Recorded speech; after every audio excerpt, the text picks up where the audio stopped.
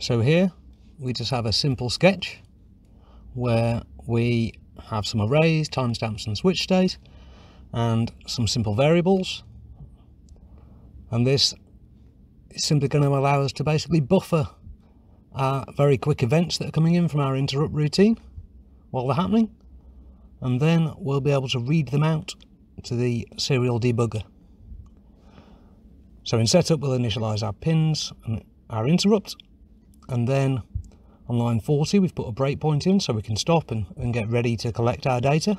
And then press step on the PC. Then in this while loop is where we allow the interrupt to fire and collect all of our data up. And then we can press step again from line 49. And then it'll emit all the data in the next loop before pausing for 5 seconds and then going back to the start. And then we just have a function at the bottom, and this just wipes all the data out ready for the next round. So our first breakpoint is just a plain breakpoint where we stop.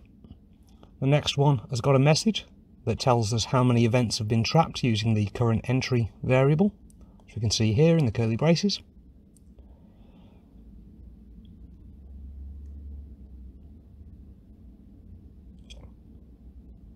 And then here in our loop, to emit the data, we've got a plot chart which is going to actually plot the value of the switch state for us. And of course you could use analog values or digital values for this purpose. So select the debug serial option, ensure you've got your board and your COM port selected, and then we just need to build and upload. So we've delayed everything here by a factor of 10. So anything that would take 10 milliseconds in reality will now take 100. So we've uploaded our code to our board. So if we just load the serial debugger, we'll be able to see this in action now. So it stops at line 40.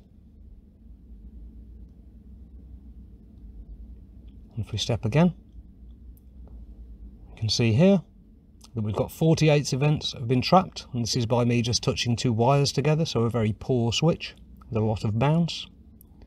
If we press play again, we can now see all of our data being streamed back, obviously at a tenth of the speed it actually happened. And you can use the freeze controls and drag to zoom in on an area or reset the scaling. So this can be very useful if you're trying to actually see what effect either some electronics like an RC circuit or some code changes have had on switch bounce in this example.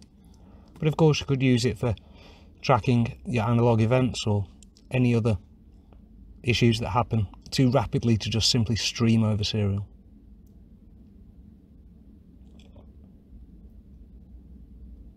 So there we go.